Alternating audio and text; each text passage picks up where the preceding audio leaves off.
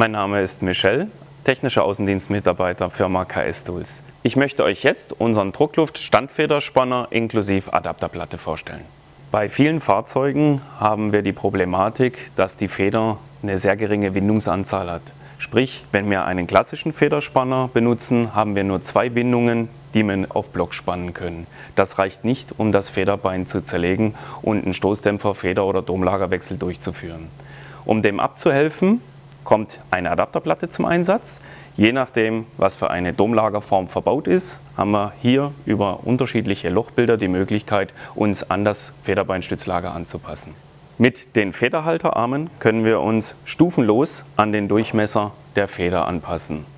Die Steigung der Feder, jede Feder ist ja anders von der Steigung, gleichen wir über die Federhalterarme aus und das Ganze kann man hier über diese Handräder einstellen. Das heißt, wenn ich jetzt hier das dementsprechend hochdrehe, gleichen wir uns an die Steigung an.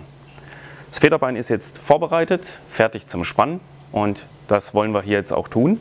Bevor das Ganze sich jetzt hier spannen lässt, Sicherheit geht vor, haben wir einen Schutzkorb, dass zwischen uns und der zu spannenden Feder eine Schutzvorrichtung besteht.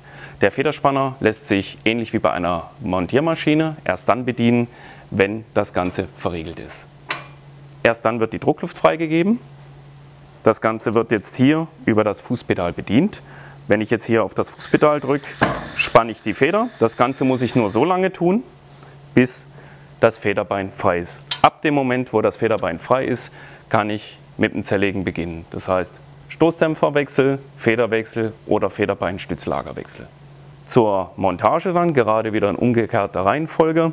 Ich richte meinen Stoßdämpfer unten wieder aus auf meinen Endanschlag.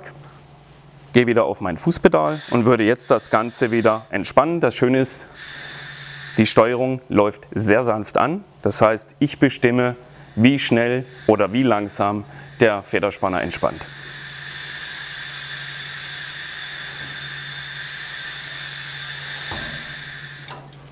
Dann Sicherungsventil wieder öffnen, Sicherungskorb hoch und ab dem Punkt sind wir fertig.